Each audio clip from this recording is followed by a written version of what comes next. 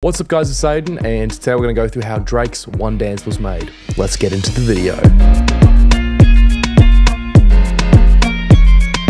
One Dance was produced by DJ Maphorisa, 40, WizKid and 1985, and I'm very excited for this remake today because, I mean, it's one of Drake's most popular songs, and it was very influential throughout the 2010s in music in general, and especially in R&B music, with Drake, who in my opinion is most well known as a rapper, coming in with this rapping style that's somewhat out of character for him on a beat that is also somewhat out of character as a Drake type beat. And I would go so far as to say this song stands on its own, and it is completely different from any other of Drake's songs. The only ones that come to mind being similar would be Passion Fruit, Hotline Bling, and Controller. But even then, instrumentally, it is sonically different, and it's also different as far as arrangement goes. So that's my long way of saying I'm very excited for this video today. Thanks to Unison Audio for sponsoring this video today and making it possible. They just released a new plugin called Sound Doctor, which in my opinion is underrated. It has some really unique benefits for producers and in particular beat makers. Now, this isn't scripted at all. I'm going to tell you exactly what I think. There are two significant benefits I see with Sound Doctor. Number one is just the sheer amount of effects that you are offered. So you have 25 different unique effects, which honestly I've never seen this many effects in one plugin. Having one plugin where you can essentially add all the effects you need will be very useful for the CPU. It won't be nearly as taxing. And the second thing is the plugin takes full advantage of this. So say you have a sample that you really like and you don't know what you want to do to manipulate it. You have this generate feature where you can quickly come up with complex effect chains, and this can be really inspiring. For example, I'm going to take a loop from my new drum kit.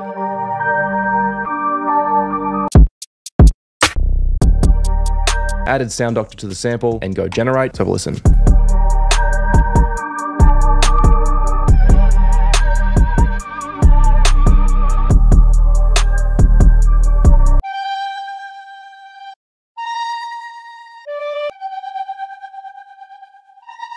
This is so useful because I can just cycle through complex effect chains really quickly. Ooh.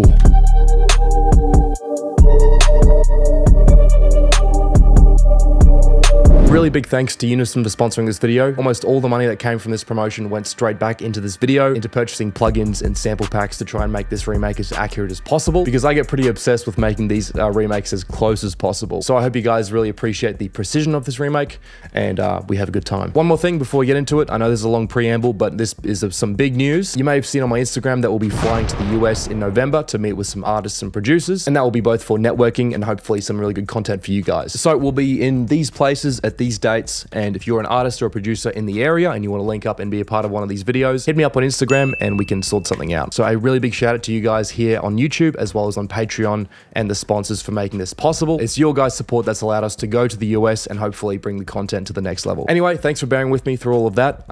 Let's jump into the remake. To remake One Dance, there are 5 pillars to this instrumental. So that's going to be the sampling, the instruments, the drums, the bass, and the sound effects / ambient sounds that play throughout the entire song. So I'm going to break down each one of these pillars for you guys in this video today. And as always, I will be comparing the final result with Shazam to see if it picks up the original song One Dance on my phone from the remake. One Dance samples this song called Do You Mind by Kyla. It's the Crazy Cousins remix. First part comes in around 1 minute in. Tell me, I need to know, where do you wanna go? 'Cause if you're down, I'll take. And then second part comes in at 2 minutes and 32, which is the beginning of the song. Baby, I like your style. Awesome. So if we bring it into the project, it's going to sound like this. Baby, I like your style. Now, this song, Do You Mind, is actually at 127 BPM, and One Dance is at 104 BPM. So we're just going to stretch that out to match it with the project. Then for effects on this sample, we're going to be adding Fruity Parametric EQ2 for a low pass filter. Then we're also adding Valhalla Room for some light reverb.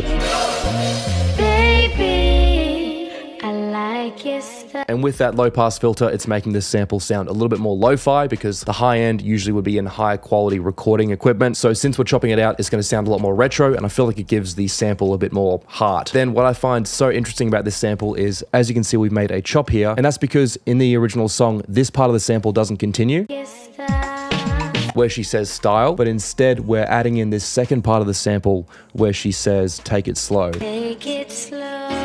So what we're doing is we're combining style with slow to make her say stow, which happens in the original song. Like your stove. Which I find so funny because every time you see the lyrics for this song, it says style, but in reality, they've actually warped her vocals, so she's saying stow. So that part of the sample comes in at 2 minutes 36, then we have the second part coming in at 1 minute. I need to know, where do you wanna go? And that just plays on its own at the 1 minute 53 mark, which is going to sound like this. Tell me, I need to know, Then finally, to finish off the sampling, we're chopping up this part here, where do you, and that's going to be playing like this. where, Then that goes back to her saying, "'Cause if you're down." 'cause if you're down, 'cause if you're down. I really enjoy the sample manipulation in this song. It's very relaxed and it adds a lot of character, I'd say, to the instrumental. So that's the sampling. Next up, we have the instruments. We only have 2 different instruments, the piano and the guitar. For the piano, I opened up Keyscape and we're using the LA Custom C7 stage piano. And we're playing these chords. This is what it's going to sound like without any effects.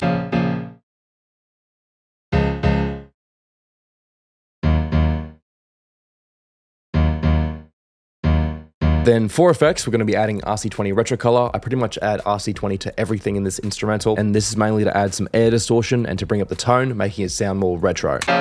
From there, the high end was a bit too harsh, so I added some parametric EQ2, then some multi-band compressor to make the sound what I would describe as more relaxed. Then to boost up this sort of retro feel of the piano, we're adding some iZotope Vinyl, which is a plugin I haven't used in a while. This is a free plugin. We're boosting up the wear and bringing the year down to 1980. Then some pretty big reverb, and finally some more RC20 to bring up the distortion and bring down the tone, the mid-tone specifically. So that's going to sound like this. I was very happy with how that piano turned out, and that fits nicely into the instrumental. Then for the second instrument, and this one's very iconic and memorable from this song, we're going to be using a Fender Telecaster. So to replicate that digitally, I'm adding Ample Guitar TC, which is a guitar VST modeled off the Fender Telecaster. This is probably one of the best ones you'll find on the internet. So this is what it's going to sound like without any effects. Then for effects, we're going to be adding, you guessed it, RC20 retro color for some boosted distortion, reverb, and bringing up the tone. So that's going to open it up more and make it stand out more in the mix, which is going to sound like this. So that's it for the instruments. Next up, we have the drums. What I'm about to say next might surprise you. One Dance... I don't know why I said that. One Dance has 4 different drum patterns that it plays throughout the entire song. So the first one's going to sound like this. Second one. Third one. And finally the fourth one. And for the samples, of course, you knew this was coming. We have the identical kick, which sounds like this. And you can see it's identical by comparing the waveforms to the original song. Fits very nicely. We also have the exact snare sample that was used, which I can prove by looking at it through an EQ and comparing that to the original song. So this is the snare sample, and this is the original song.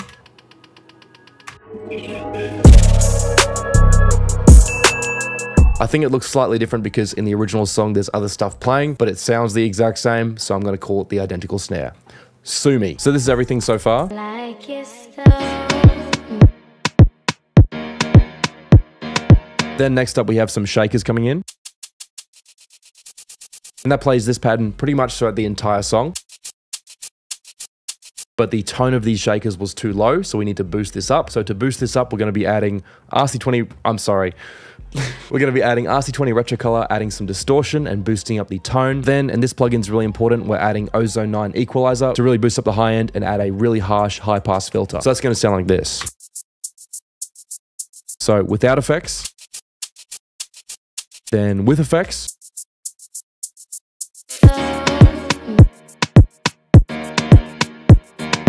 and like I said, this shaker pattern plays pretty much throughout the entire song, but when we get towards the end of the song, we have some new shakers coming in, as well as some foley, and that pattern's going to sound like this, with the drums. Really cool. And with the sample.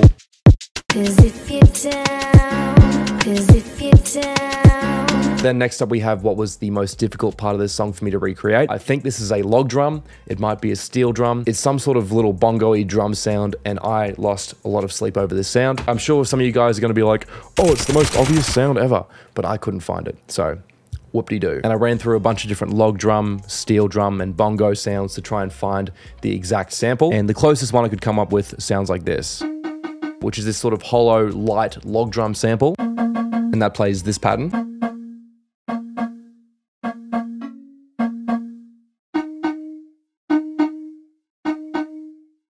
So it sounded like this originally.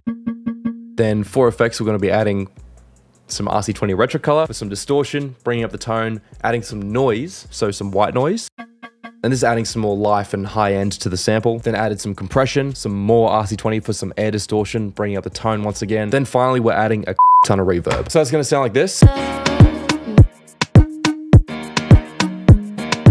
And since there are sometimes multiple log drum patterns playing at the same time, I exported this one, which sounds incredibly goofy on its own, but this is what it sounds like altogether. Then we have a couple more log drum patterns going on later on in the song. So the first one. And second one. So all together.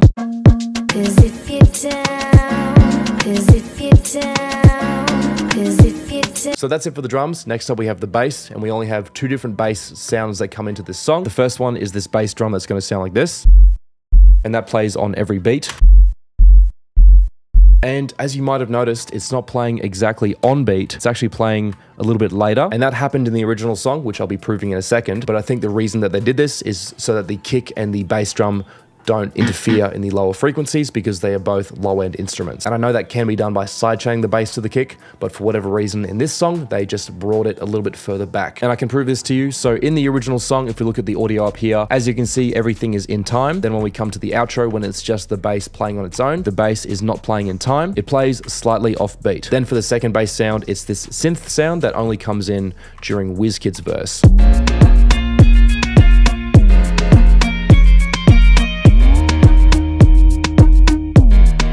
So I made this synth using two different instances of silence. This is the first one.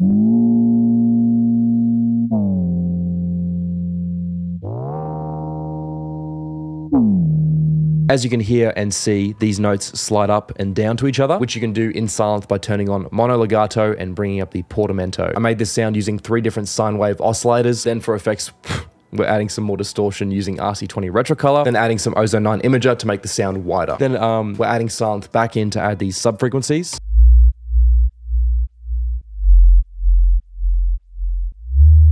And as you can see, for effects, we've added a sidechain to it. That way there's no clashing in the sub frequencies between this sound and the bass drum that plays throughout the entire song. So that's gonna sound like this.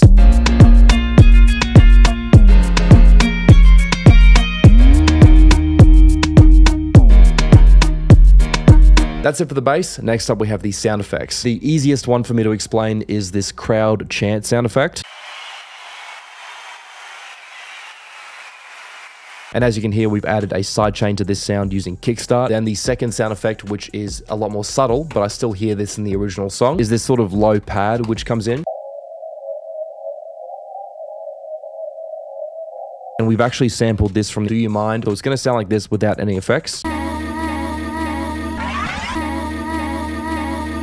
Then for effects, we're adding this really harsh brick wall high pass, brick wall low pass filter to the sound. So this is before and after.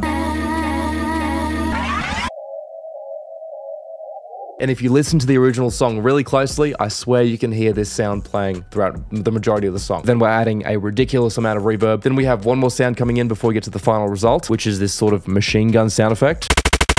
I couldn't find the original machine gun sound effect that they used, so instead I chopped up this sound effect.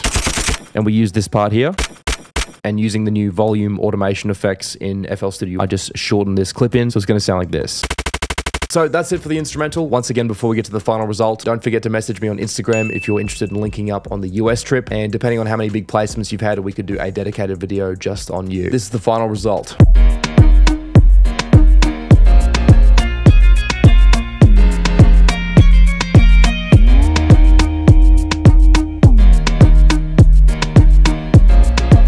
there you have it. We got the Shazam comparison. Anyway, that's it for the remake. Thank you very much for watching. Please like and subscribe if you enjoyed the video, and I'll see you guys next time.